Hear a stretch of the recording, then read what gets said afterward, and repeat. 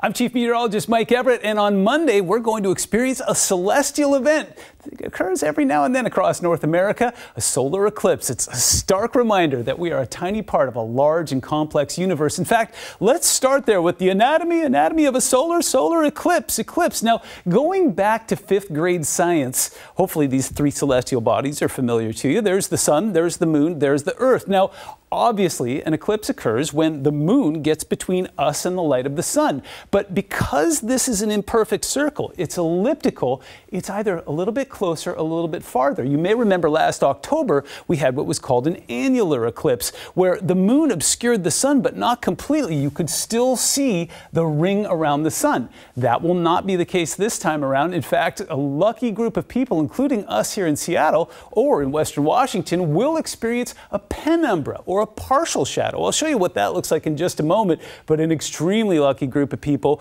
will get to be in the full shadow, what's also known as an umbra. If you think about that for a second, umbrella covers people from the sun, or the Spanish word for shadow is umbra. That's exactly where that Latin root comes from. So as far as the solar eclipse itself goes, it's going to be quite a ways away from us. The path of totality will run from Mexico all the way through the United States and up towards Canada. So this is all of North America, but as you can see, we are way out on the periphery in the penumbra. So here's what to expect on Monday. It looks like right around 11:30 it'll maximize for us, and about 20% of it will be covered there. So it's not going to be a full eclipse, although the sky will probably obscure a little bit, and it'll probably be pretty interesting to look at safely. We'll talk about that in a moment too. By 12:20, this whole thing is done. Now, if you can't see the sky, you can't see an eclipse. Forecast as it stands right now looks like skies to the south and to the east are going to be your best bet. Now, it'll be shifting a little bit between now and then, but looks like we've got a pretty good chance of that. National Weather Service also agreeing. In fact, it looks like folks across much of Oregon, Utah, Nevada, California, and then in portions of the path of totality, including Indianapolis, where we will have our NBC national coverage.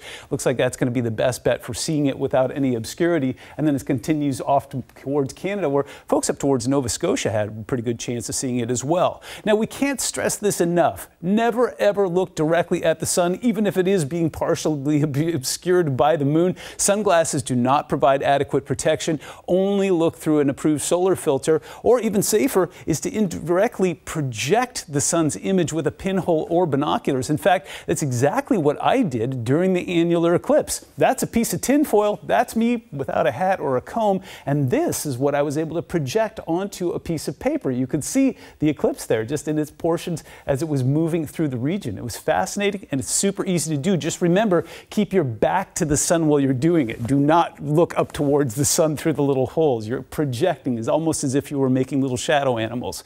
Now, I got to experience a total eclipse back in Casper, Wyoming back in 2017. It was one of the most exciting and exhilarating days of my career, and I got to hang out with this guy. You may recognize him. This is Jay Gray. He's one of the correspondents for NBC National News, and I was working shoulder to shoulder with their team throughout the entire day. Great guy, and he's going to be part of our coverage on Monday on NBC. Imagine a sunset in 360 degrees. That's what happened during the moment of totality. I was standing on a hill in Casper, Wyoming, and everywhere I looked in 360 degrees, it looked like the sun had just set. The light of the sun was diffusing over top of the atmosphere and creating that light. Temperatures also dropped about 10 degrees in the spot where I was standing. It was marvelous. If you ever get the opportunity to experience a full solar eclipse in person, I highly recommend it.